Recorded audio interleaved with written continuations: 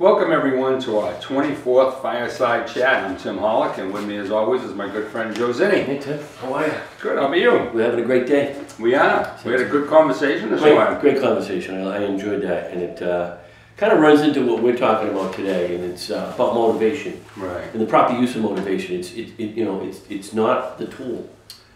It's a tool. It's not the result. It's not the result. Yeah, it's not the result. I mean, there's a lot to motivation. You got to get motivated, but then you need to take it from there. The motivation's not going to carry you through. No, because a lot of people think that after a seminar or some guy speaking, they get hyped up. That's the motivation that goes to your brain, because the mind starts traveling. You're learning things that you've never heard before. So, oh, this sounds good. But you're right, it just doesn't take you forward. It's a tool to help you take it forward. Sure. People think it's the result. No. They think right as soon as they get motivated, right, they're going to get something right out of it. No, you have to set a plan. You have to have a vision first, like I always talk about. Yeah. Then you set a plan, then you have the desire to carry it through. Right. Napoleon Hill said in his book, Think and Grow Rich, desire is not a hope or a wish.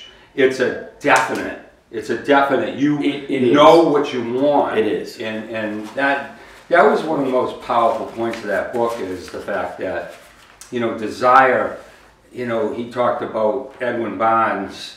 Nobody knows who Edwin Barnes is in life, but he was the person who heard of Edison, Thomas Edison back then, and said, I want to be his partner. He had a burning desire inside. He wanted to be his partner. He actually did a stowaway on a train to get there. He left everything behind where he lived to go here to his definite plan, his desire to become Edison's partner. Now, when he got there, he didn't think he was going to be his partner. He knew he'd have to do things to get there. Right. And when the opportunity reared its head, he was going to be there to grab it. And people says, well, how does he know that? Because he had a burning desire in him. He had a definite thought. Right. The desire to become his thing. And he eventually did. Something came about. Edison's salespeople, he invented the dictaphone back then. Right. And his salespeople said they couldn't sell it. No, we won't be able to do this. And Edwin Barnes saw that opportunity and says, I can sell it. And he did. Made a very successful business for Edison, and he became his partner. So it was a burning, definite desire in him. And that's really what helps get you there and makes it happen. The plan is your step-by-step thing to get there. Right. So it's funny because a lot of people start off with that wish or that thought or I'd like to be that. The burning desire is what makes you get moving, but you need to get motivated, but you need to take it further than that. You need to have a plan. You need to take the steps. Because take action. Like we just said, motivation, nothing happens by itself. No, it's going to sit there. You need to make it happen. You can sit there all day and you can tell somebody to do something. They go, yep, that's right. But if they leave the room after you've got done telling them and think it's going to happen on its own, they're sadly mistaken. Right. It's like that tool that you buy. You buy this special tool, costs you a lot of money to get something done, and then you don't use it. Yeah, put it in the drawer. Not doing you any good. And doing you any good? Nope. And that's the problem with people. They think right away that the motivation is one that's going to get them there. It's what helps you get there, because it gives you that feeling inside. And again, we discuss it pretty much every week. Yeah. That vision, knowing where you want to go, is really the pilot light that keeps you lit. It's that spark. That spark.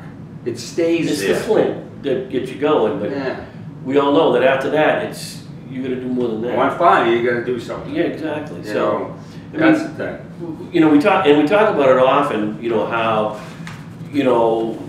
you've got the inspiration, you've got the motivation, you get going, you got the desire, but you talk about not only the vision but the plan to make it all come together. Talk about the plan. The plan basically is your step-by-step way of getting there. If you want to, say a salesperson wants to pick up this new account,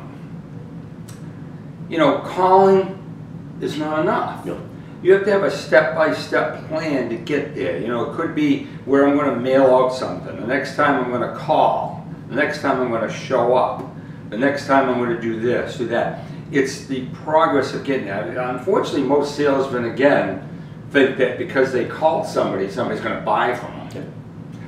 It's really not about buying something from you. It's really about what you can do for those people in their lives, and that's what you're selling. You're not selling the product. So the plan is that step-by-step way to get you there. Now, does the plan you wrote down at first get you there? No, you might have to adjust it. You can always adjust it, but you didn't adjust your vision. Your vision was to get that account. Right. You know? Right. And that's all it really is you have to put things in your mind. You know, I've always done that. We just talked about that this morning when We did. it came to sales. If I knew I had to do so much, you know, as a business per month, I'd put that in my head and somehow it happens.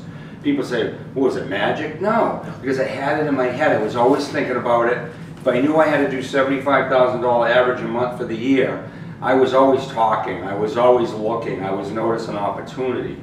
You know, there's a plan. There is a plan. You know. And you use the key word, it's not magic, because if you want magic, hire a magician. That's right. I love it when you said that because it makes a lot of sense. There's nothing magic to it. It's hard work, it's following your plan, it's having the desire, using that motivation as a tool to get you to the next step. But sitting there and waiting for it to happen is not going to get you anywhere. And like you said, it's not magic. It's not. You got to keep moving. What are some of the things people lose their motivation, and that sometimes is a to use a '60s word, that's a drag. They lose their motivation. Now they get a little lost. How do you keep your motivation? What keeps you motivated? Well, again, it comes down to your vision. What do you really want? What's that definite desire, that definiteness in your body that wants to get you? So you always have to think of that. But most people lose their motivation because something doesn't work, or they get a rejection, or they're tired.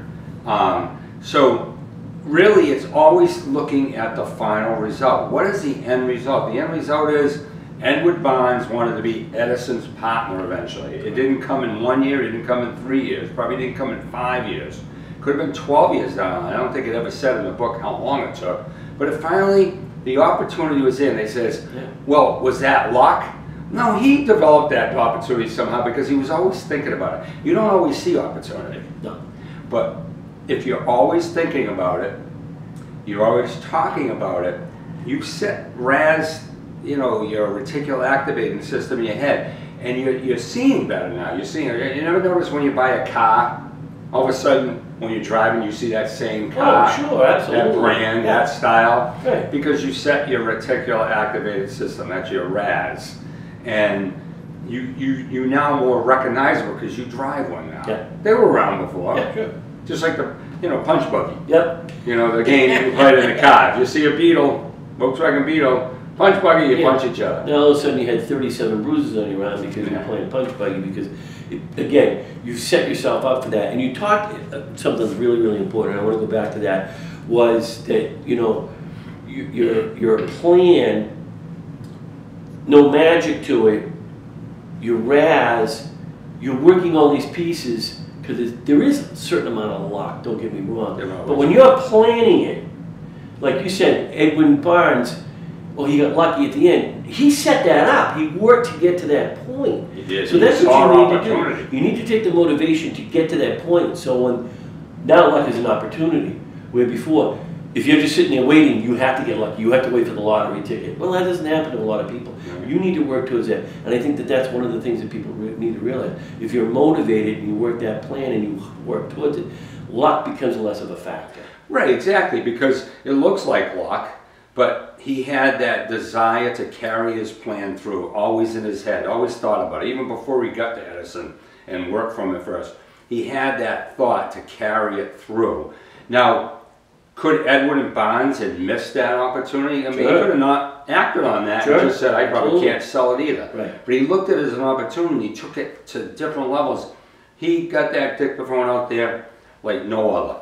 And the other salespeople didn't want to try it. So maybe those salespeople would have had better success than him, but he saw it as an opportunity, he took it. But again, the desire to carry it through. Unfortunately, most people lose that motivation. They do. And they don't carry through. Disappointment, mistakes, Rejection was rejection, all that stuff is those punches as you're going boom, boom. Right. Wood Palace didn't become what it was in a couple of years, didn't become what it was in 10 years. It took a long time, and when opportunity was there, I took advantage of it, but I worked hard to get there. Right. I worked hard to get the reputation, I worked hard to get noticed, I worked hard at a lot of things. And But along the way, boom, boom, boom, constantly punches in the nose, punches in the stomach that took your wind away. But I never quit because I had the burning desire to carry my plan through to become a successful business. And I don't look at my business as being successful because of the money. I look at the success of it that was built. Other people built it. You built it. They're here. Yes. And we're getting results from it. Other people's lives are being impacted because of it, because they got a better job or whatever it is. I look at that as success more than the money. Sure. Of course, money comes with it. But I think, you know, and I've mentioned it before, you know, you work your plan, you work hard, you do all the things you're supposed to do, you take care of the customer. The money comes. It does. That's all part of that. It And does. because you're not looking for all the pie, you're looking for pieces of the pie, and you're working the plan. Sometimes I look at certain businesses and it's all about the money. It's not going to work that way. Right. You know, you got motivated, you had the burning desire, you got a plan and you worked that plan. So being in business 40 years is not lucky. No. It's a lot of hard work. No magic. No magic. And, you know, a lot of pain. A lot of pain. But the pain goes away. You know, I'm not hurt by it. No. You might have your feelings hurt by it. I don't think I've been physically hurt by it in any way. I don't remember anything like that. Well, no. It's just those punches. A lot of things, this breaks, this happens. All of a sudden you can't do this. There's so many things that come along the way that can stop your motivation. And I guess my desire and my definiteness to have what I wanted done, you know, got me through those, because everybody has disappointments. Everybody has stuff that punches them in the nose or the stomach. Everybody. I still have it today. There's days that life takes me away too. Sure. But I have the desire to always keep going forward and push that aside and go forward with it. But you're right, there's no magic to it. You want magic, hire a magician. I love that because it's true. It is so true. I mean, there is no magic to it. The magic is in the hard work that you put into it, the dedication, the planning, you know, and being motivated. Now, one of my most important things about this is you like to motivate others. You love to be able to set a spark for somebody else. How do you do that?